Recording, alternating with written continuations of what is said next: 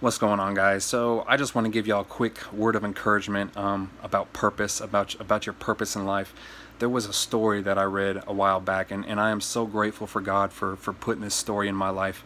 And I just want to share this story with y'all. It's super short, and it's about a man named Edward Kimball. Edward Kimball was a salesman, and he was also a Sunday school teacher. Well, one day Edward Kimball led a man named Dwight Moody to Christ.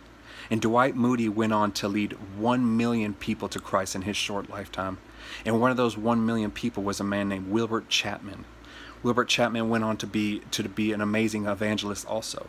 And Wilbert Chapman's assistant was a man named Billy Sunday. He was a baseball player, and he was also a drunk before being converted to Christ. But check this out. Billy Sunday gathered these Christian congressmen in North Carolina as part of his ministry. And one of those Christian congressmen was a man named Mordecai Ham. And in 1934, Mordecai Ham witnessed to a young man named Billy Graham. I don't know if you know who Billy Graham is, but he was used by God in an amazing way. I looked up how many people Billy Graham witnessed to and preached to in his lifetime, and it was 215 million people in 185 countries and territories. And so I'm telling you all this, and I tell you that story to tell you this. There are people in your life right now, or there's going to be people that step into your life that only you can reach for God.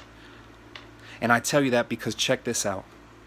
That story, those millions upon millions upon millions upon millions of people that heard the gospel, it all goes back to that one Sunday school teacher being obedient to God. I bet you that Sunday school teacher, Edward Kimball, never thought the impact that it was going to have just by him witnessing to that young man, Dwight Moody. I bet you he never knew that it was going to snowball effect and just leave masses of multitudes of people to Christ. And so I want to tell you that, man, to tell you this. Your purpose is so great. I posted it a while back, man, how God, He doesn't leave people on this earth with no purpose. You have a purpose, and your purpose is beyond your imagination. I promise you this. In this day and age, with everything going on, with how negative and hateful this world is, this world needs to see a change.